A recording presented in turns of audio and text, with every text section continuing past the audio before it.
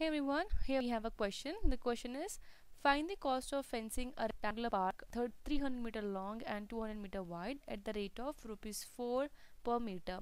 What they're asking here, they're saying that there is a park whose length is 300 meter and breadth is 200 meter. We have to find out the rate, that is a cost, where per meter they're charging 4 rupees. Now we have to fence it. Fence means we know that suppose we have a rectangle park like this, we usually put a fence around the boundary, right? So boundary means perimeter. We have to first find out the perimeter of rectangle park.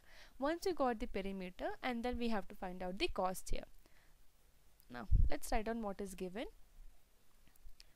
Given length is equal to 300 meter and breadth is equal to 200 meter. First we're going to find out the perimeter of rectangular park.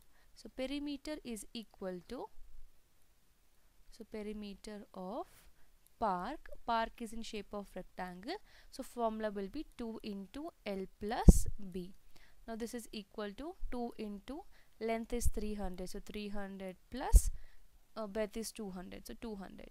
So 300 plus 200 is 500, so 2 into 500, which is equal to 1000. So we got 1000 meter. So the boundary of the rectangular park is 1000 meter, the perimeter. Now we have to find out the cost.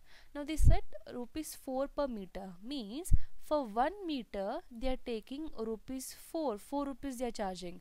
So for 1000 meter, how much it will be? So we have to multiply 4 and 1000, because for 1 meter it is 4 rupees, for 1000 meter it is 4 into 1000. So it will be 4000. So that is how we can calculate the total cost. So therefore total cost